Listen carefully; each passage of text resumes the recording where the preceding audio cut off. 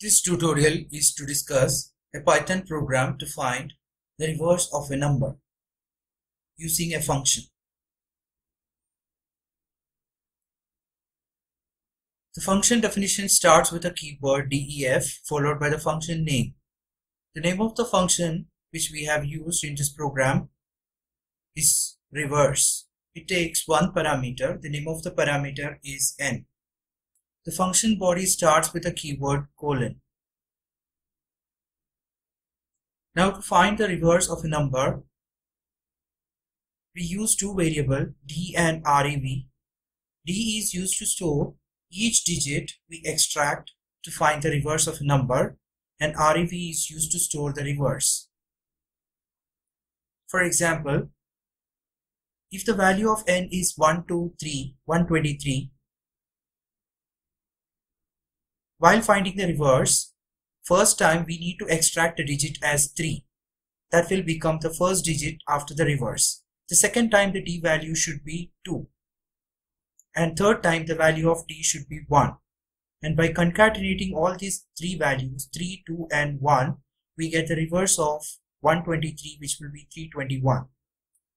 For doing the purpose, we use a while loop. As long as the value of n is greater than 0, we repeat the loop.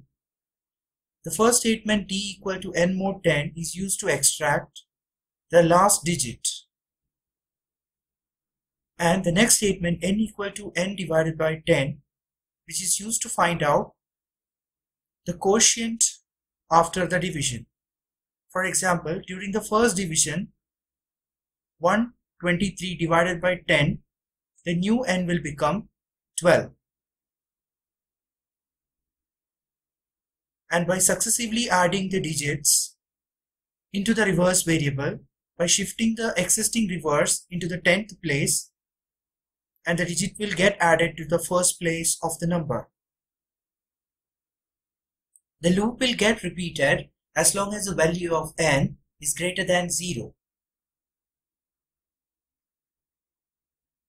And the rev variable finally return from the function, which is a reverse of the variable n. Outside the function definition, from the user, a value has been taken and it has been stored into the variable x. The function has been called by using the function name reverse, and the value x has been passed to the function.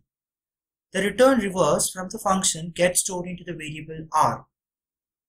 Using the print method, we display the value of both x and r. The x is the number and r is the reverse. Now in this case it is showing an infinite number because it goes inside an infinite loop, because the n is a floating value.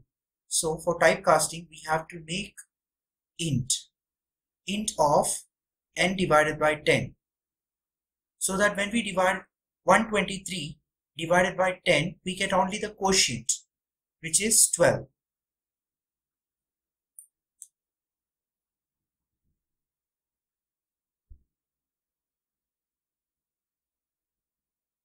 Run and see the program output.